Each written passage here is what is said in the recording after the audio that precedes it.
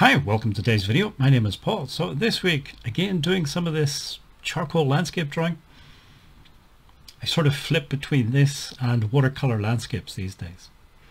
Landscape drawing and painting is probably about 80% of the sort of artwork that I do. The other 20% is a mixture of different things. A little tiny bit of cartooning, some digital art, different things. A bit of figure drawing as well. In terms of these charcoal landscapes, well, you can see pretty much the materials I'm using. A piece of willow charcoal, a kneaded eraser, kneadable eraser, and two of these Derwent XL blocks. The one on the top is just compressed charcoal, and then the one in the middle is, they say white charcoal. Of course, no such thing. It's basically a soft compressed pastel. The paper is just a sketchbook, some sort of generic sketchbook I bought from Amazon. I think when you're choosing paper, maybe the only thing or the main thing is surface texture, because that can have the most direct effect on the final drawing, what it looks like. You know, if it's a rough paper, it's going to look different from a very smooth paper. This one has a sort of a medium surface. There's a little tiny bit of texture. So this is going back to the style of drawing that I did last year, the year before.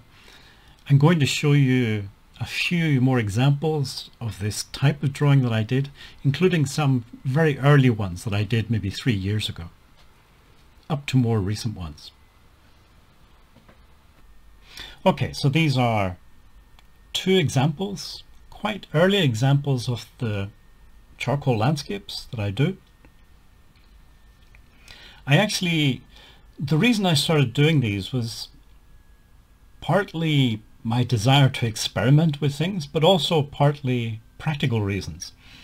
So at that time, this is about 3 years ago, 2020-ish, at that sort of time I was doing watercolor landscapes only, at least in terms of landscape art. It was just watercolors. But I had, for whatever reason, I had forgotten to order some new watercolor paper. So when the paper that I had ran out, I was then left in a position where I had to order some and then wait for a few days, a week, or whatever it was, for the new paper to arrive. But I did have some drawing paper and some old charcoal lying around, so I thought, well, why not have a go at just doing some charcoal landscapes, see what happens. I did like the aesthetic of old black and white photographs, so I thought, well, if I do some charcoal landscapes, maybe I'll like the results. And I'm glad I did try it, because I do like the results. I've tried experimenting with lots of different papers, and the only advice I would give is, when you're working with charcoal, I think the surface texture of the paper makes a big difference to the final result. You know, if it's a rough paper, you're going to get very different results than a smooth paper, especially if you work like I do, where you're sort of moving the charcoal dust around, smudging it around and things. It will behave differently on a rough surface compared to a smooth surface. In terms of what is best, there's no such thing. It's just whatever works for you kind of thing. So you do have to experiment with different types of paper. Experimenting is good. Never be afraid to experiment in art, in my opinion. The other thing, I guess the other bit of advice I give is, obviously using a white paper is going to produce very different results from using a colored or some sort of toned paper. And I've tried both. I do like the sort of stark contrast that you get between the dark black charcoal and a whiter paper. But actually these early ones were done on a 100% cotton drawing paper by Arches, or Arches, or whatever way you want to pronounce that. They're famous, I guess, for making watercolor paper, but they also make different drawing paper and things. But the drawing paper they have is a slightly creamy color, so it's not pure white. But I've tried it on other toned papers as well, and I'm pretty sure I've made a video about this quite recently. So those are the two things really. You need to experiment, see what works for you with the surface texture of the paper and with the color of the paper. And also, I guess, the different types of charcoal that are available. The other thing I wanted to talk about is completely unrelated, but still, it might be of interest. So this morning I watched a YouTube video. I can't remember who made the video, but I'll link it, or try to remember to link it, in the description box below. It's about an artist called Gary Mayer, American artist. He was, I guess, active from the late 80s, early 90s, something like that. And during the 90s, he did a lot of solo shows, group shows, got reviewed in a number of magazines by, well-known art critics and things like that. He still makes art, but he's no longer a full-time professional artist.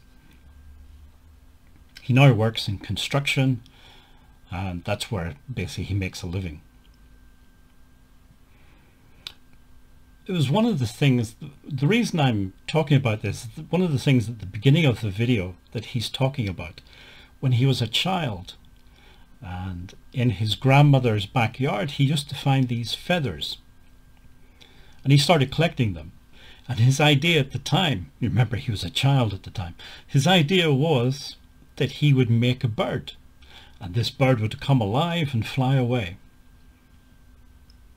So he collected all these feathers. When he had enough of them, he got an old Maxwell House coffee can and punched a lot of holes, or got a grown-up to help him punch a lot of holes in the coffee can, and started sticking the feathers into it and covering this coffee can with feathers. And since, of course, it didn't turn into a bird, it didn't fly away. But looking back as an adult, he can now see this as, this is what art means to him. And I tend to agree. So art is not about how well you can draw or paint or things like that. Art, those things are important. I'm not saying they're not important. They are, but by themselves, that's not art. Art is the process of transformation. In this case, transforming a bunch of feathers and a coffee can into who knows what, something, in his mind, a bird. In the case of, for example, on screen you can see these two charcoal drawings. So you're taking charcoal and paper and transforming it into something that resembles a landscape or is reminiscent of a landscape. It's that act of transformation, that's what art is. And I tend to agree. It's not about the technical skills. Yes, those things can help, they're important, but they're not art. So I've always thought that, all this technical stuff and your ability to draw, it's something that, you can work on over time. You don't have to wait until you're proficient in those things to start making art. Because art can be many different things. And it is a creative process rather than a technical, mechanical process. At least that's my opinion. That's how I look at art. And that's how, other people look at it as well. So like I say, I'll try to remember to link the video below. It's quite interesting. It's a well-made video. If you have time, I definitely recommend watching it. If you made it this far in the video, thank you for watching and listening, and hopefully see you again next week.